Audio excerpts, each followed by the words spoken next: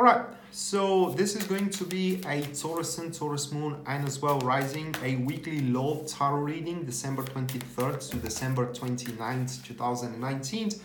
And if you do, guys, want to get in touch with me for a personal reading, you can check out the description down below. And there you're going to find my website. And as well, in that same description, you will find the link for your career tarot reading for that very same week.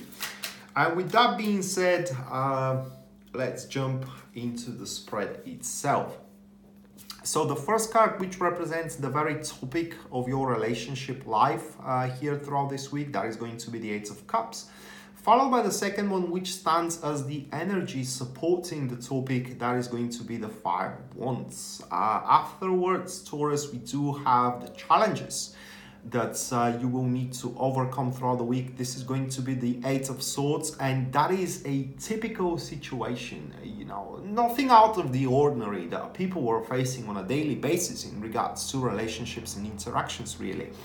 The other card here represents the gifts and the blessings, and that kind of saves the day. Now we do have the Sun card, followed by the next one, which is the how other people see you.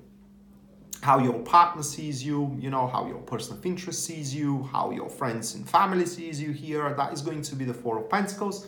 Followed by the next one here, which represents what you can do in order to help your long-term goal in regards to relationship. We do have the Hermit card. Followed by the next one of what you should not do in regards to your long-term goals, or what can hurt your long-term goals. That is going to be the Magician. And afterwards, we do have the very last one here, which stands for the guidance in regards to your relationship life throughout the week. That is going to be the Three of Cups. All right, so the very first two cards are really talking for themselves. Now, we do have the topic of Eight of Cups and the Five of Wands as a energy supporting the topic. So those two cards here are representing that in the interactions, in either in between you and your partner or in between you and your person of interest, there is some significant, I would say, misunderstanding. That comes from the third card, but we're going to get there in a minute, okay? So it's like you are getting each other wrong, okay? All right, well, for whatever reason and for whatever you need. It's like making the problems bigger than the problems actually are. If there are any problems, if there aren't any problems, it seems that you both are creating problems out of nowhere. Now those, especially the Eight of Cups here, points that the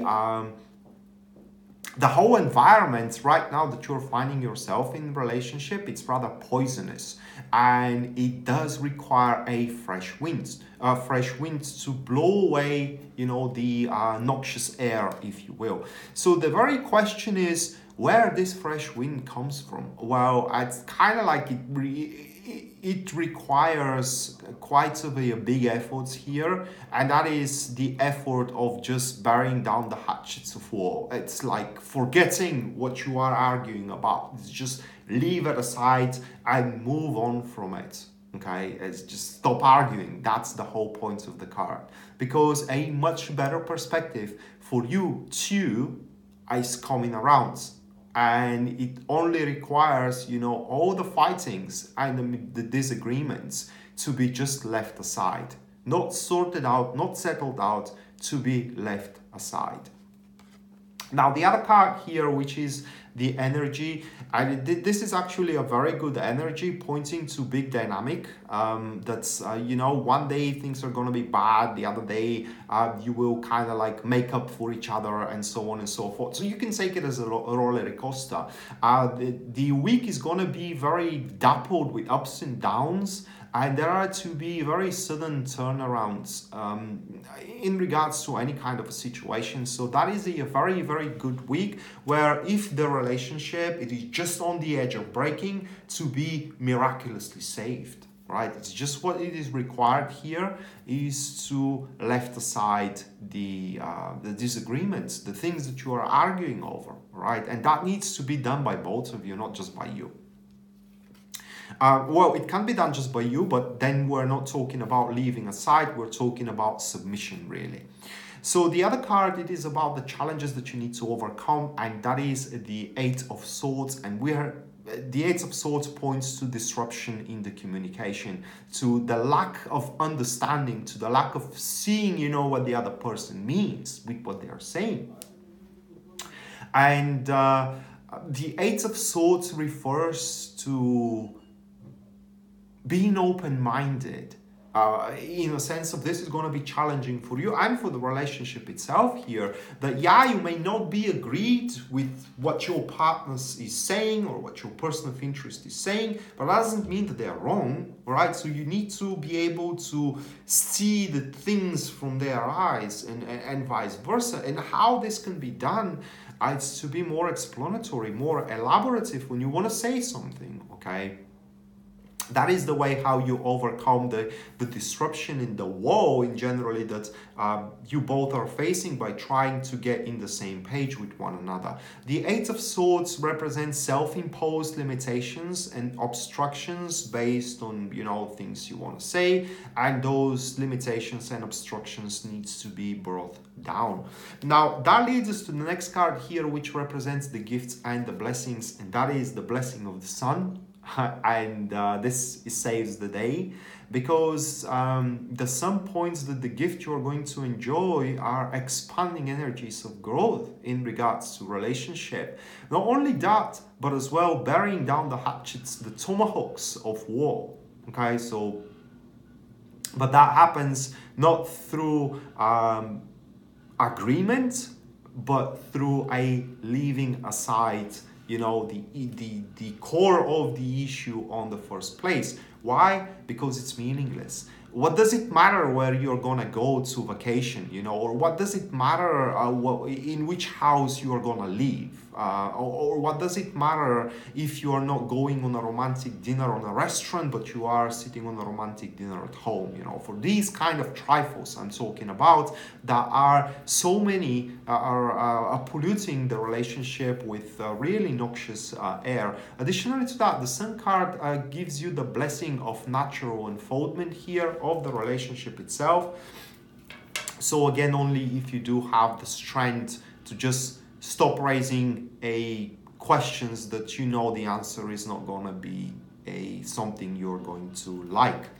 So how other people see you, how your partner sees you, how your person of interest sees you, that is to be the Four of Pentacles.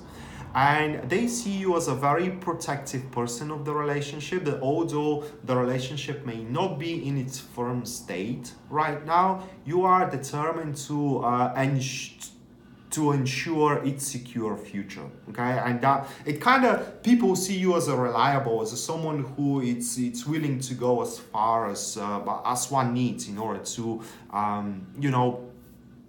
give future to a future relationship, or to give potential to a future relationship, or to sustain a current relationship.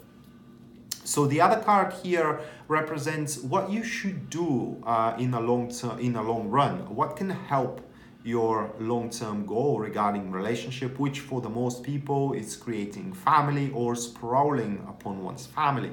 And that is the Hermit card. And this is a very broad card. The card urges you to focus on what is substantial for your relationship life, not for you at the moment, but for your relationship life.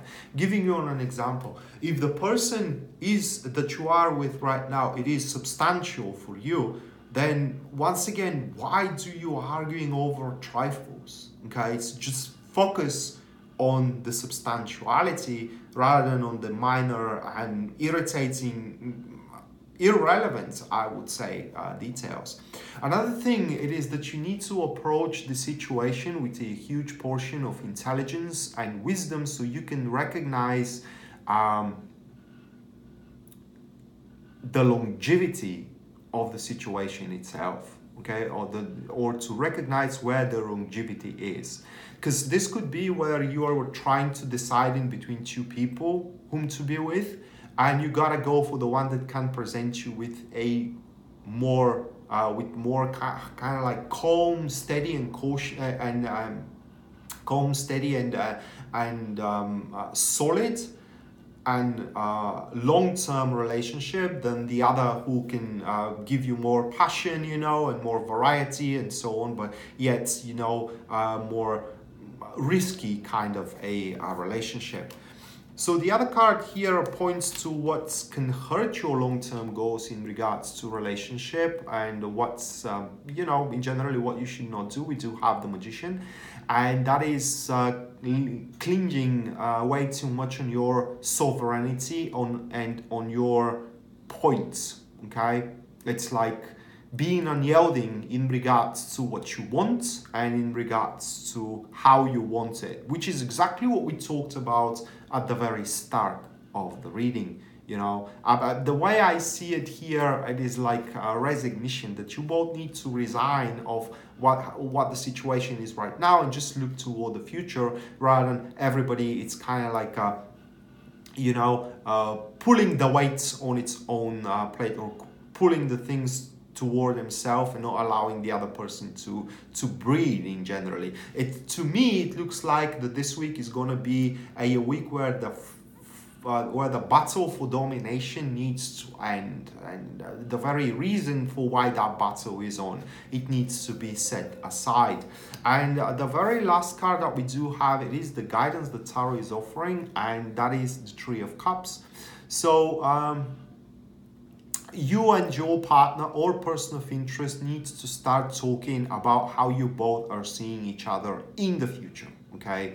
And for many of you, this card may advise you to propose kind of engagement, you know, or propose marriage and those kind of stuff.